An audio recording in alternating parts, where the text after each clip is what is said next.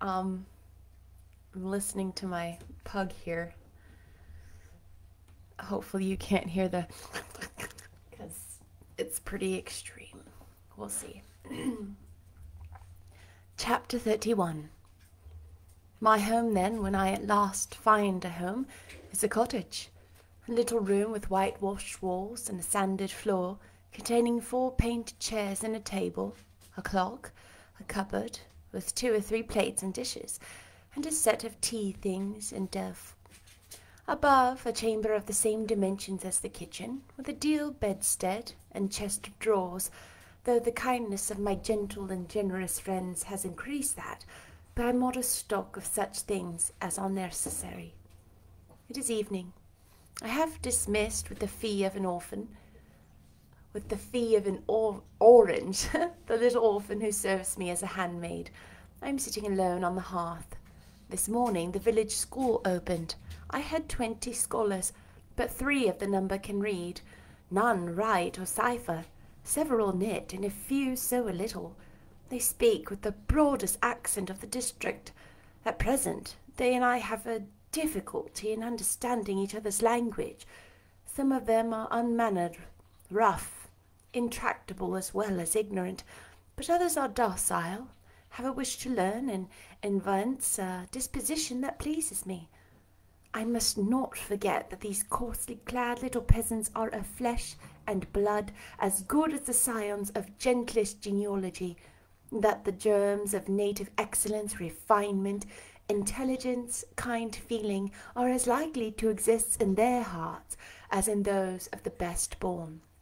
My duty will be to develop these germs. Surely I shall find some happiness in discharging that office. Much enjoyment I do not expect in the life opening before me, yet it will, doubtless, if I regulate my mind and exert my powers as I ought, yield me enough to live on from day to day. Was I very gleeful, settled, content during the hours I passed in yonder bare, humble schoolroom this morning and afternoon? Not to deceive myself, I must reply, no. I felt desolate to a degree. I felt, yes, idiot that I am, I felt degraded. I doubted I had taken a step which sank instead of raising me in the scale of social existence. I was weakly dismayed at the ignorance, the poverty, the coarseness of all I heard and saw around me. But let me not hate and despise myself too much for these feelings. I know them to be wrong. That is a great step gained. I shall strive to overcome them. Tomorrow, I trust, I shall get the better of them partially, and in a few weeks, perhaps, they will be quite subdued. In a few months, it is possible, the happiness of seeing progress and the change for the better in my scholars may substitute gratification for disgust. Meantime, let me ask myself one question. Which is better? To have surrendered to temptation, listened to passion, made no painful effort, no struggle, but to have sunk down in the silken snare, fallen asleep on the flowers covering it, wakened in a southern clime amongst the luxuries of a pleasure villa, to have been now living in France, Mr. Rochester's mistress, delirious with his love half my time, for he would, oh yes, he would have loved me well for a while. He did love me. No one will ever love me so again. I shall never more know the sweet homage given to beauty, youth, and grace, for never to anyone else shall I seem to possess these charms. He was fond and proud of me. It is what no man besides will ever be. But where am I wandering? And what am I saying? And above all, feeling? Whether it is better, I ask, to be a slave in a fool's paradise at Marseille, fevered with delusive bliss, one hour suffocating with the bitterest tears of remorse and shame, the next to be a village school mistress, free and honest, in a breezy mountain nook in the healthy heart of England. Yes, I feel now that I was right when I adhered to principle and law, and scorned and crushed the insane promptings of a frenzied moment. God directed me to a correct choice. I thank his providence for the guidance. Having brought my eventide musings to this point, I rose, went to my door, and looked at the sunset of the harvest day, and at the quiet fields before my cottage, which, with the school, was distant 1/2 mile from the village. The birds were singing their last strains. The air was mild. The dew was balm. While I looked, I thought myself happy, and was surprised to find myself ere long weeping. And why? For the doom which had reft me from adhesion to my master, for him I was no more to see, for the desperate grief and fatal fury, consequences of my departure, which might now, perhaps, be dragging him from the path of right, too far to leave hope of ultimate restoration thither. At this thought, I turned my face aside from the lovely sky of eve and lonely vale of Moulton. I say lonely, for in that bend of its visible to me there is no building apparent, save the church and the parsonage, half hid in trees, and, quite at the extremity, the roof of Vale Hall, where the rich Mr. Oliver and his wife lived. I hid my eyes, and leant my head against the stone frame of my door, but soon a slight noise near the wicket which shut it in my tiny garden from the meadow beyond it made me look up. A dog, old Carlo, Mr. Rivers's pointer, as I saw in a moment, was pushing the gate with his nose, and St. John himself leant upon it with a folded arm, his brow knit, his gaze grave, almost to displeasure, fixed on me. I asked him to come in. "No, I cannot stay. I have only brought you a little parcel my sister's left for you. I think it contains a colour box, pencils, and paper." I approached to take it. A welcome gift it was. He examined my face, I thought, with austerity, as I came near. The traces of tears were doubtless very visible upon it. "Have you found your first day's work harder than you expected?" he asked. "Oh, no. On the contrary, I think in time I shall get on with my scholars very well." "But perhaps your accommodations, your cottage, your furniture, have disappointed your expectations. They are, in truth, scanty enough. But," I interrupted, "my cottage is clean and weather-proof, my furniture sufficient and commodious. All I see has made me thankful, not despondent. I am not absolutely such a fool and sensualist as to regret the absence of a carpet, a sofa, and silver plate.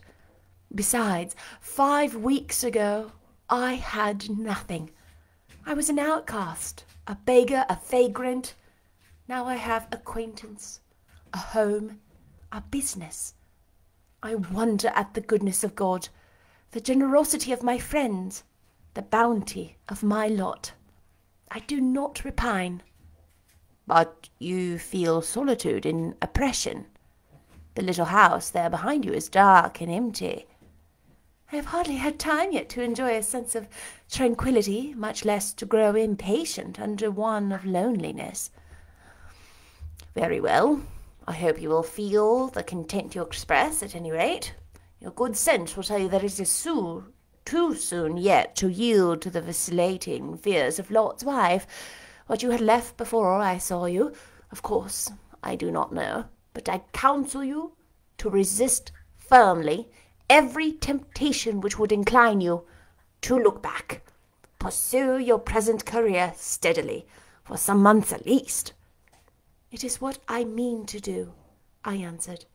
St. John continued, "It is hard work to control the workings of inclination and turn the bent of nature, but that is what must be done. I know from experience. God has given us, in a measure, the power to make our own fate, and when our energies seem to demand a sustenance they cannot get, when our will strains after a path we may not follow, we need neither starve from inanition nor stand still in despair.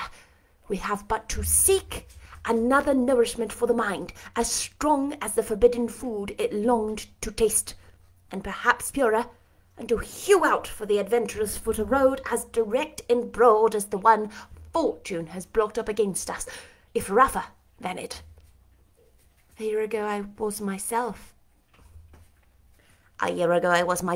intensely miserable, because I had thought I had made a mistake in entering the ministry. Its uniform duties wearied me to death. I burnt for more than active life, for the world, for more exciting toils of literary career, for the destiny of an artist, author, orator, anything rather than that of a priest. Yes, the heart of a politician, of a soldier, a votary of glory, a lover of renown, a luster after power, beat under my curate's surplice. I considered. My life was so wretched it must be changed, or I must die. After a season of darkness and struggling, light broke and relief fell. My cramped existence at all once spread out to a plain without bonds. My powers had a call from heaven to rise, gather their full strength, spread their wings, and mount beyond ken. God had an errand for me, to bear which afar, to deliver it well, skill and strength, courage and eloquence. The best qualifications of soldier, statesman, and orator were all needed, for these all centre in the good missionary. A missionary I resolved to be.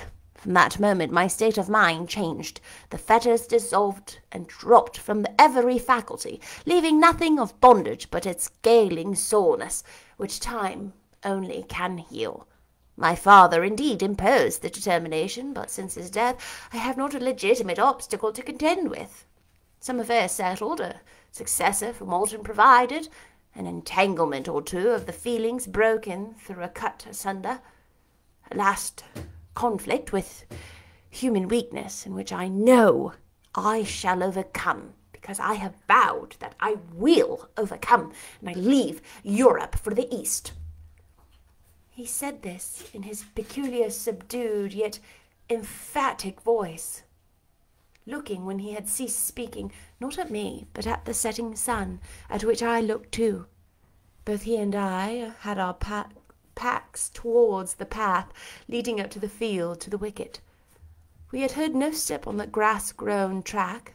The water running in the vale was the one lulling sound of the hour unseen. We might well then start when a gay voice, sweet as a silver bell, exclaimed, "Good evening, Mr. Rivers, and good evening, old Carlo. Your dog is quicker to recognise his friends than you are, sir. He pricked his ears and wagged his tail when I was at the bottom of the hill, and you have your back towards me now." It was true. Though Miss Rivers had started at the first of those musical accents, as if a thunderbolt had split a cloud over his head, he stood yet, at the close of the sentence, in the same attitude in which the speaker had surprised him, his arm resting on the gate, his face directed towards the west. He turned at last with measured deliberation. A vision, as it seemed to me, had risen at his side. There appeared within 3 feet of him a form clad in pure white, a youthful, graceful form, full yet fine in contour, and when, after bending to caress Carlo, it lifted up its head and threw back a long veil, there bloomed under his glance a face of perfect beauty. Perfect beauty is a strong expression, but I do not retrace or qualify it.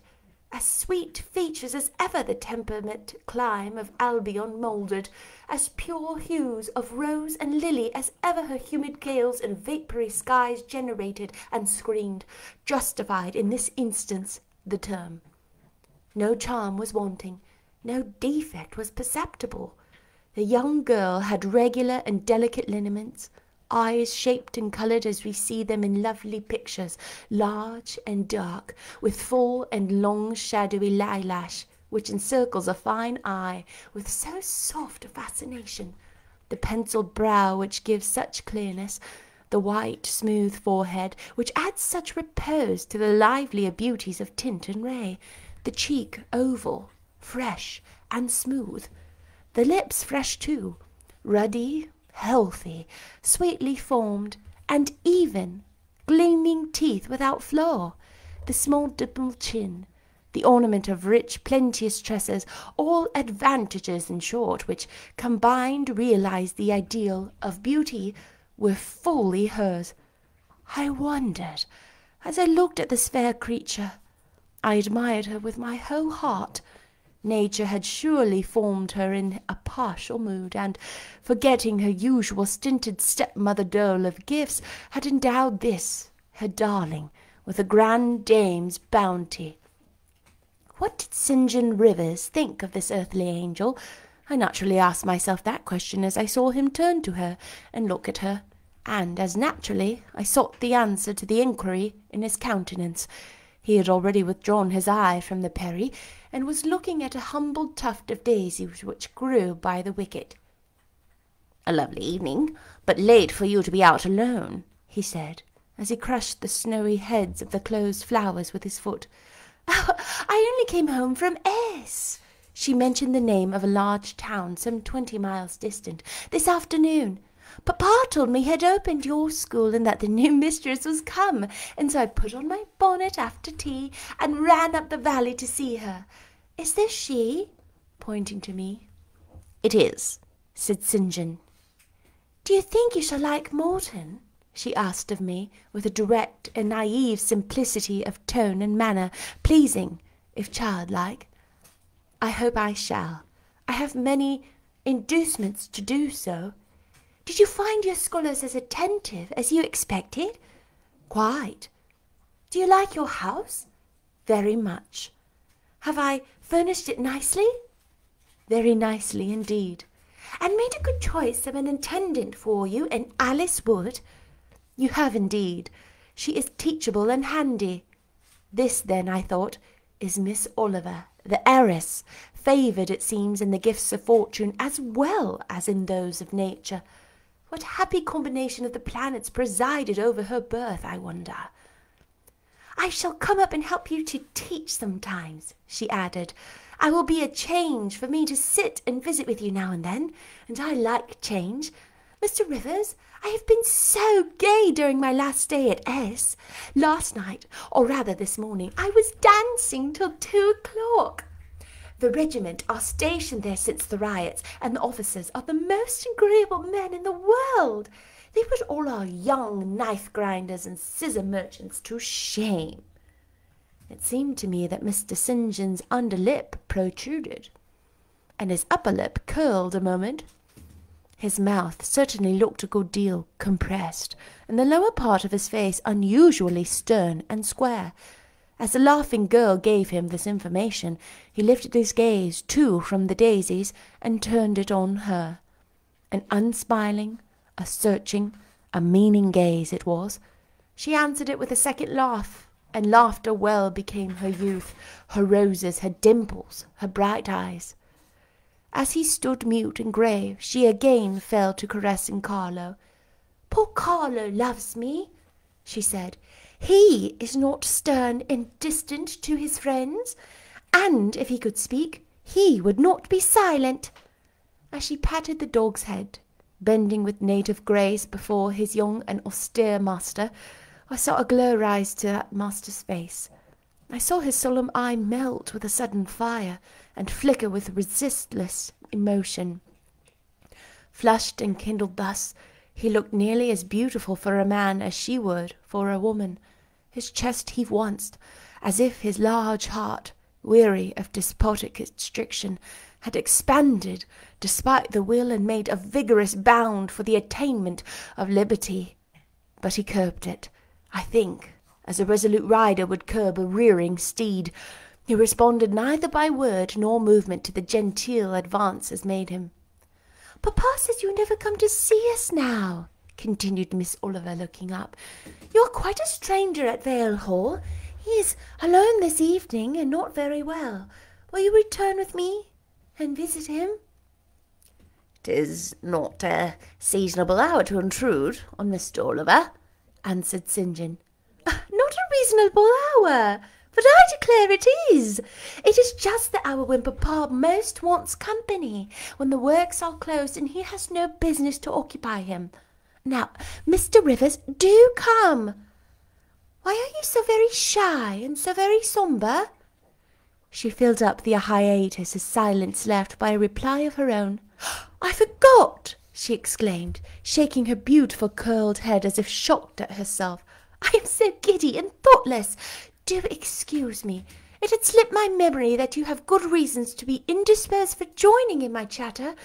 Diana and Mary have left you, and Moor House is shut up, and you are so lonely. I am sure I pity you. Do come and see Papa. Not tonight, Miss Rosamond, not tonight. Mr. St. John spoke almost like an automaton. Himself only knew the effort it cost him thus to refuse. Well, if you are so obstinate, I will leave you, for I dare not stay any longer. The dew begins to fall. Good evening. She held out her hand. He just touched it. Good evening, he repeated in a voice low and hollow as an echo. She turned, but in a moment returned. Are you well? She asked. Well might she put the question. His face was blanched as her gown. Quite well, he enunciated, and, with a bow, he left the gate. She went one way, he another.